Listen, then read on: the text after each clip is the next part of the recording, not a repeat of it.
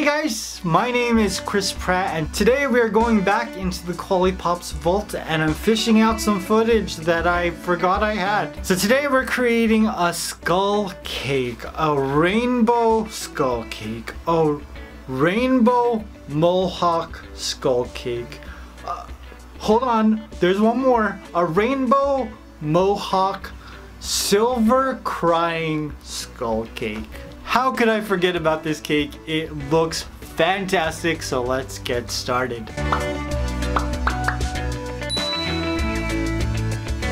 Now to create this cake, I am starting with my skull cake pan. When you take the cakes out, it pretty much eliminates like 90% of the carving that I would have had to do if I just used a regular pan. You glue the cakes together with some icing, and then you add some icing all over the cake. It's really hard to cover this cake with icing because there's so many like different grooves and crevices and stuff. I think I always start out with a spatula. Then I just move on to adding icing onto my hands and just getting into all those crevices. It saves you so much time when you just use your hands. I wanted to create all of his teeth with fondant, which is why I'm carving this just a little bit, so that I have a gap between the bottom and the top of the skull.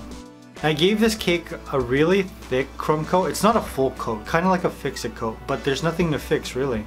And I wet my hand with a little bit of water and just worked it all the way around the cake so I could smoothen out all of the icing.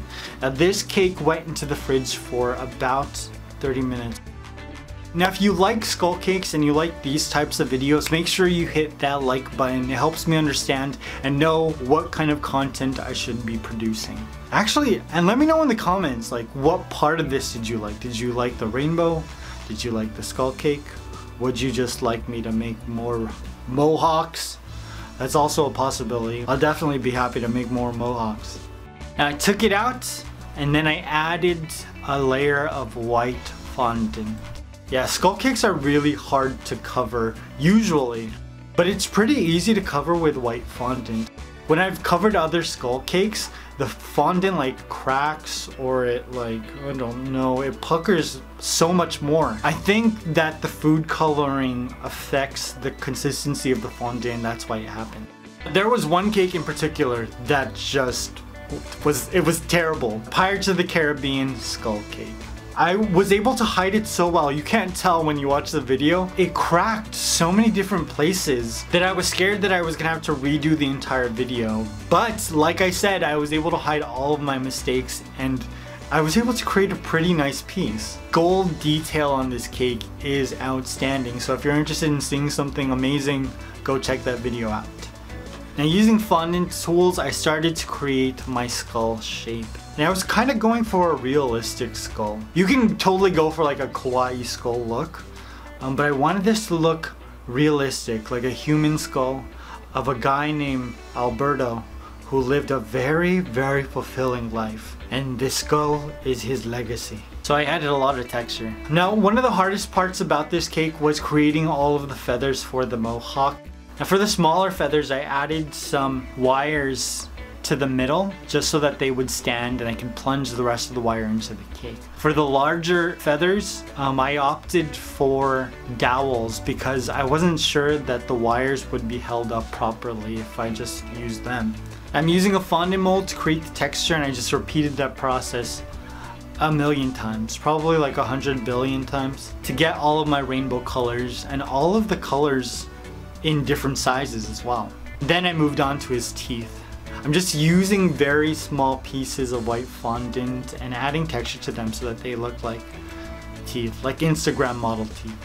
You know, like super perfect? How is that even possible? I don't know, my teeth are not that perfect, but this guy was in a Colgate commercial, I'm sure. You are a dentist's dream. You could sell a ton of toothpaste with that grill.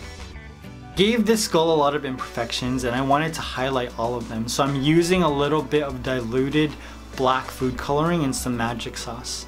Just working it into all of the grooves and then adding some black magic sauce to his eyes and his nose, and also in between his teeth so that this skull looks hollow as opposed to having a lot of cake in the middle. Now I wanted the feather mohawk to look realistic as well, so I just painted them with some magic sauce diluted black food coloring. I really don't know why I wanted him to be crying silver. I was kind of inspired by X-Men 2 when Wolverine kills Lady Deathstrike and she's just like crying silver. It's so sad and it's so cool. I love that scene. That battle sequence is probably my favorite X-Men battle sequence. Except for the Nightcrawler scene in the White House. Oh man. The music is perfect. The way that Nightcrawler's moving is perfect. And the fact that he was able to take down all of those people from the Secret Service is phenomenal. Now once I was finished painting on my silver, I started to add all of my feathers and give him a nice mohawk. You know, I love rainbows, I love the texture on the feathers, I love all of the colors. I'm adding some silver rock candy that I colored with luster dust just to add some texture to my skull. And I didn't think that the rainbow had enough color or it was too muted. So I painted each of the feathers and also some of the rock candy with some food coloring as well.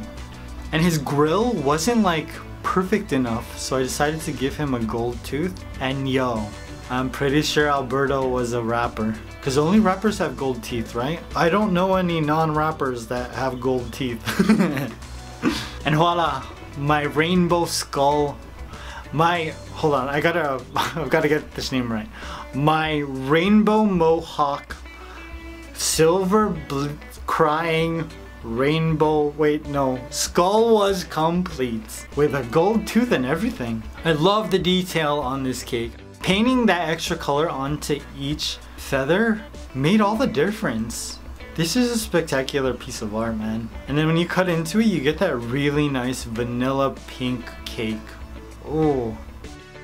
I hope you guys enjoyed this. I love you. I will see you very soon. Peace!